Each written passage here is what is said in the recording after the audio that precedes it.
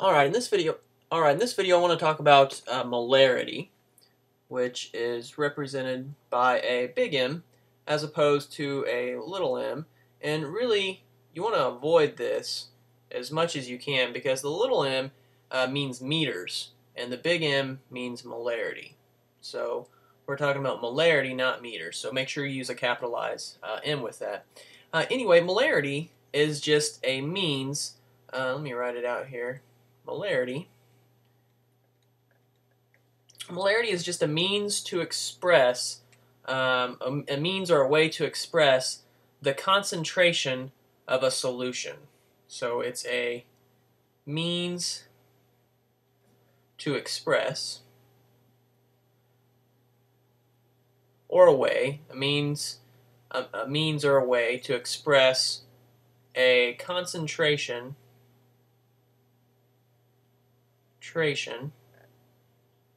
of a solution.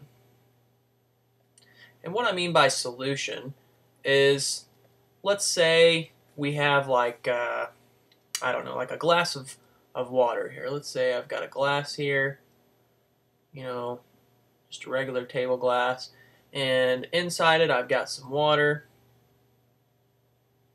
Well, let me draw that a little bit better here. Got some water inside it, and let's say I'm going to add some salt to it. These little triangle things here are salt, and this is sodium chloride. We'll call that regular table salt. Sodium chloride, salt.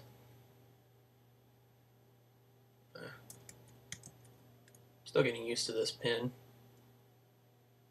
Salt.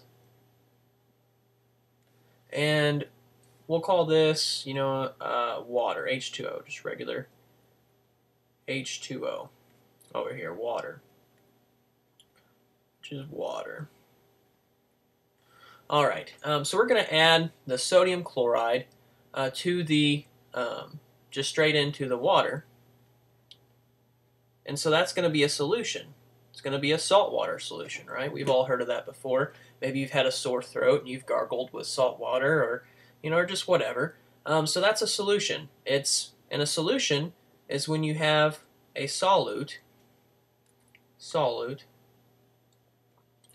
which is generally your solid, but not necessarily always a solid.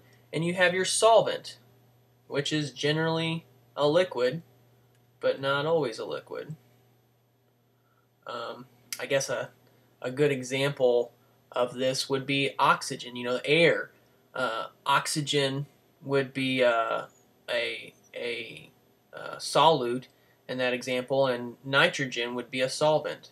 Nitrogen is going into to the air mixture. So air would be the mixture. Let me write that in a different color here. So air would be the mixture. Oxygen, let me write that better, O2. O2 would be the solute. And nitrogen, N2, would be the solvent. So both these are gas. They're in their gaseous form. So neither one is a solid, neither one's a liquid. So it doesn't necessarily always have to be, solute doesn't always have to be a solid or a liquid, but in a lot of cases it is, like in the case with salt and water here. And maybe I'll do a whole video about solutions and solubility and things like that. But for now, I just wanted to illustrate this point here with salt and water. And the point is you have a solute and a solvent that come together, and that forms a solution. And your solution is what, in the level of the solution, or the gradient of the solution, or the concentration of the solution, is what molarity is all about. And that's the means that we use to express molarity. So molarity, let me even do it in a different color here, molarity is equal to, and we can even put labels on this. Let's say we've got salt here, and let's say we've got, I don't know, 2 moles. 2 moles of salt to NaCl. And let's say, this is maybe 5 liters of water. So 2 moles of NaCl and 5 liters of water, H2O, right? So the means of expressing this concentration would be the amount of moles that we're putting into the solvent, the amount of solute that we're putting into the solvent, divided by the solvent. So the amount of salt we put in here, the moles, divided by the solvent in here, the liters. So molarity is always equal to moles over liter. Moles of whatever solvent you're putting into the, or solute that you're putting into the solvent. So in this case, we have 2 moles of NaCl, and we have 5 liters of water. So we've got 5 liters of water. So we're just going to take and divide 2 by 5, and that will give us the molarity. So let's just grab a calculator here real quick. We've got 2 divided by 5, and that's 0.4. So our molarity is equal to 0.4. And that's expressed with a big M. 0.4 molar, 0.4 molarity, 0.4 M, something like that. Or no units at all if you're putting it just as M equals 0.4. You wouldn't even use units at all in that case. But that's how you would express it. So the molarity of this particular concentration is going to be 0.4. So that's kind of how you determine molarity, and kind of a pictorial of how it kind of works. Our general formula is this: molarity equals moles over liters.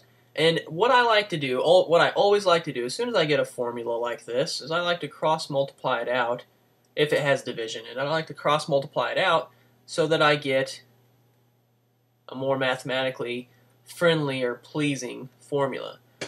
So this molarity is over 1, or we can call it over 1, and cross multiply. So I've got 1 times my moles and liters times my molarity, so that I'm left with molarity times liters equal moles. And that's what I like to do all my problems around. I know that if I'm solving for molarity, that I just divide liters by both sides, and I'm left with M equals moles over liters, my original formula here. But if I'm solving for,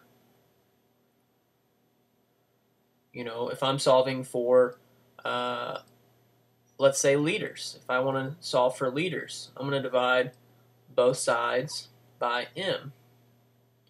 Both sides by M. So a surprising amount of people will flip-flop these whenever they don't cross-multiply out the original formula to molarity times liters equals moles. So they'll get molarity over moles a lot of times. So just cross-multiply it out. It'll save you a lot of time in the future. And then once you have it cross-multiplied out, molarity times liters equals moles, you can solve for whatever. It doesn't matter if you're unknown as molarity, liters, or moles. You can solve for it all. So I've prepared a problem over here, and we'll just work through this one real quick.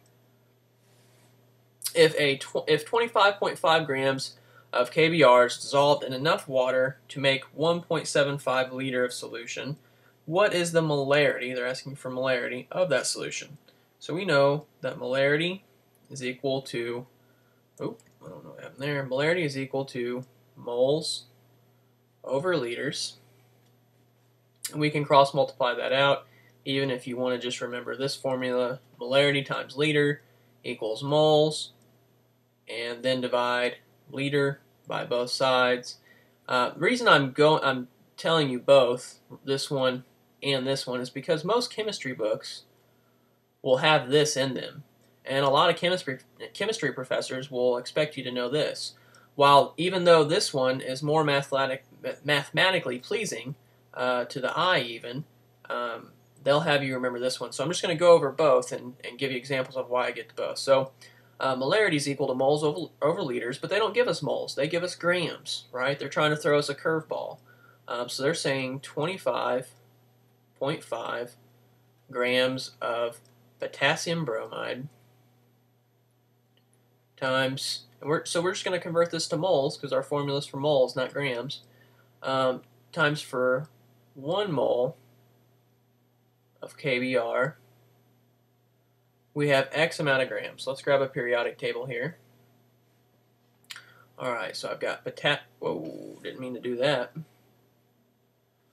Alright, pull the periodic table back up. So we've got potassium, it's 39, alright, and then we've got, what else, bromine over here, and it's 79.9. So 39 plus 79, I guess I can pull a calculator over here so you can see this. I'll do it again. 39 plus 79.9 is equal to 118.9. So that's our molar mass. What was it again? I forgot. 118.9.